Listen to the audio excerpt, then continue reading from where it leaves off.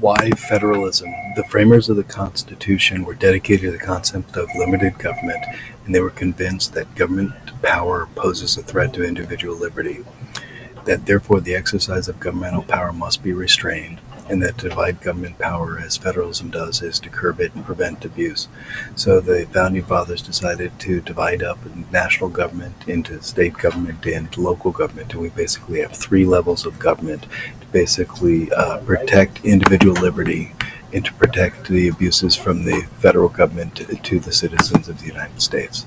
This is the reason that we have federalism in the U.S. Constitution.